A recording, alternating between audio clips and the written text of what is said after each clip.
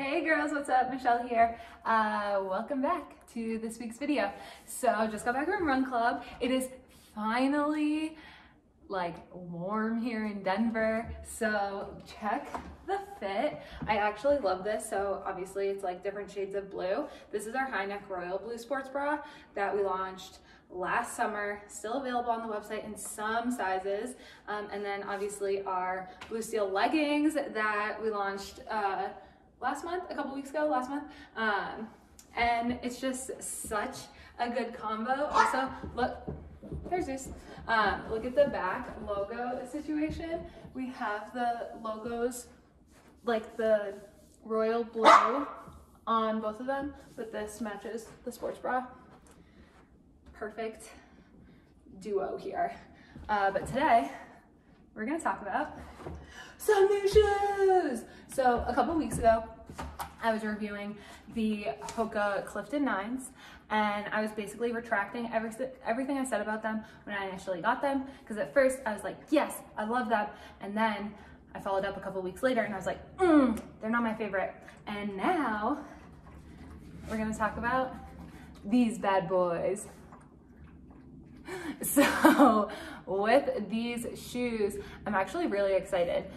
These are the first On Running sneakers, and really just first On sneakers that when I wear them, they actually feel like a good shoe for me, if that makes sense. Like all the other ones that I've tried, just like things were off. Like they didn't fit as good as my HOKAs, or they didn't feel as soft or supportive as like any of my other running shoes that I love. So I'm so excited about these ones. I just realized I didn't look up the stats on them, so please hold. All right, we're back. We got the facts. Okay, so first thing, I'm going to do a comparison specifically on the On CLOUDSURFERs to the HOKA Clifton 9s, because that is like basically the newest shoe for both of the brands of like the running shoe, right? So with these, immediately when I put them on, I was like, holy shit, these are so plush and like they feel bouncy.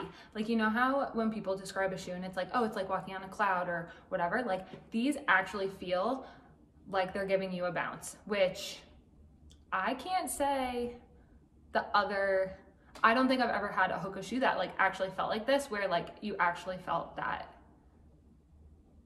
That's all.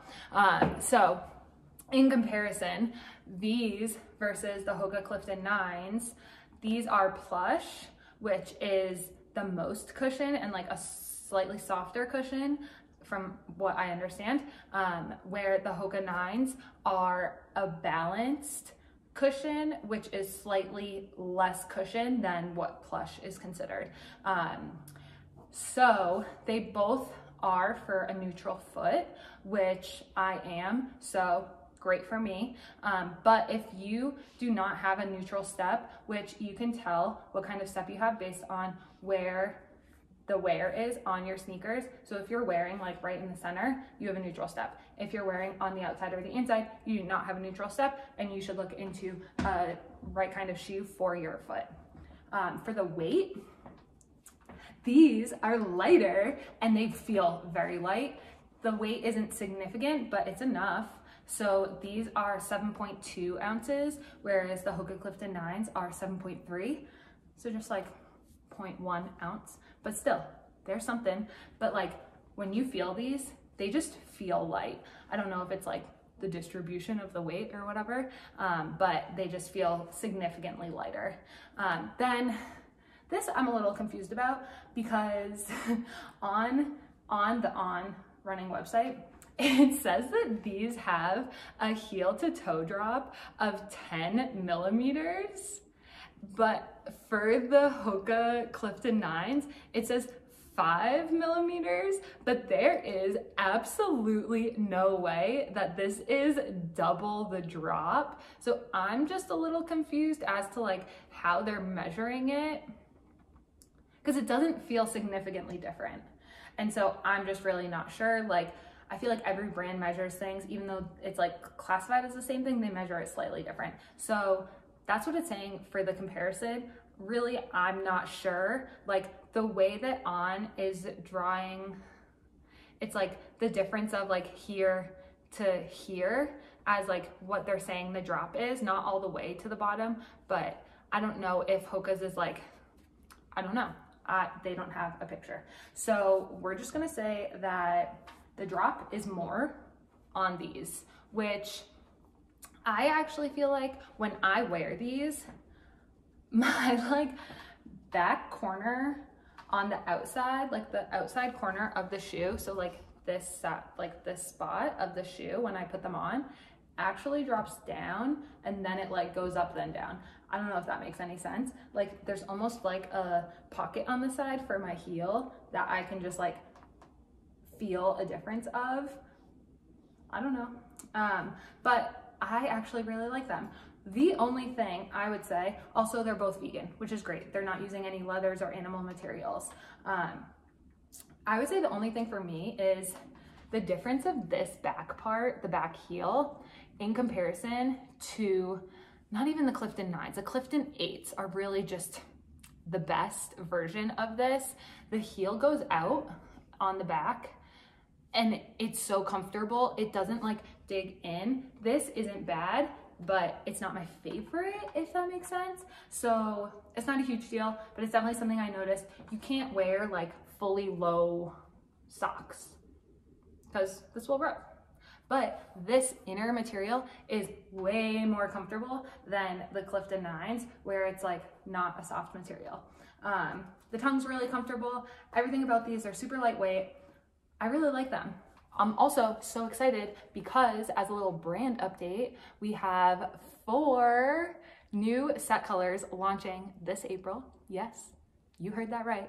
And 2 of the colors, the reason I got this color of the shoe, are on here. So we have an orange coming and we have like this color. It's like a light lime green or something. I don't know the exact names yet, but it's gonna match this shoe perfectly and I'm so excited to run in it. I'm also just like, I wasn't sure if I was gonna like this or not. I might get a second pair. I don't know. Also, I don't know if I talked about this in a follow-up video in last week's video or not, but HOKA, so these also feel so much wider on your footbed than the Clifton 9s. The Clifton 9s do not feel as comfortable and like they feel slim. Also, for HOKAs, because I had mentioned, I was thinking about getting the Clifton 9s in wide just to like see how they feel and the difference in comparison. They don't come in a wider mold, like a wider actual footbed. They literally just add fabric to the top and that's like wide. So it can like accommodate a wider foot, but it doesn't actually have a wider like sole bed for your foot. I thought that was interesting. There are brands that make a wide shoe that are actually wide and the molds are different, but HOKA does not. Fun fact. But anyway, back to Ons. I am really liking them. I thought I was a HOKA girl through and through. I'm really glad I am giving these a try and I've gone for a couple of runs in them now. I think my longest was like 4, maybe 5 miles. They feel amazing. Like they are very light. They're very, again, like bouncy on my foot and they make running really fun. So I've really been liking them. I might get another pair. Girls, let me know if you have any questions in the comments about these sneakers, the comparisons to the HOKA Cliftons. Yeah, they're really nice. I think that On did a really good job with these, and these are honestly the first pair of On running sneakers that I personally feel good running in and that are like, I feel like are made to be running in, whereas the rest are more of like a lifestyle that like you could run in, but you probably wouldn't want to be running for long. So yeah, that's everything. Again, let me know if you have any questions. Let me know if you've tried them. Do you like them? Are you a HOKA girl? Are you an On girl? Where are you at?